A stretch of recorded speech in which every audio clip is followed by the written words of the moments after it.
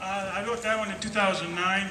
I've written so many that I have to might have to glance at it just to remember it, because there's no way I can memorize everything I've written.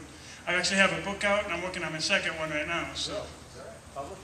Yes, and like I said, I'm looking on for publisher for my second book right now. So. And that one there is in my first book. Are you self-published, or do you have to? It's a self-published, yes, but I'm trying to go mainstream if possible. Sure. So. All right. Ready?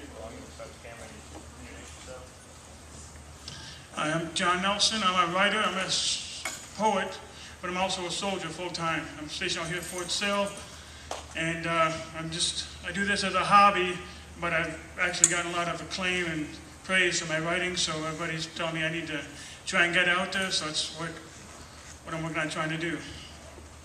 This is called Last Ounce of Soul. They do their job without reward, which some would consider selfless. They stand up for the weak, the downtrodden, and the helpless. A soldier's heart, mind, and soul is to always do his best, to stand up for the innocent, the tortured, and oppressed. A soldier's life is difficult. It always comes with a price. Missed holidays and birthdays are part of the sacrifice. They may be away from home, but their hearts are always here. Halfway around the world, the loved ones hold them dear.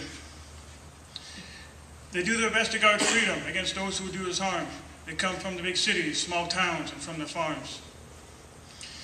They come from different backgrounds, but they share one single goal. They will defend our nation with every last ounce of soul. Thank you. Like I said, it's hard for me to have it memorized. I've been working on this all day, but I still didn't have it down as well as I thought I would hoped. But We salute the fact that you're a soldier. thank you. Great.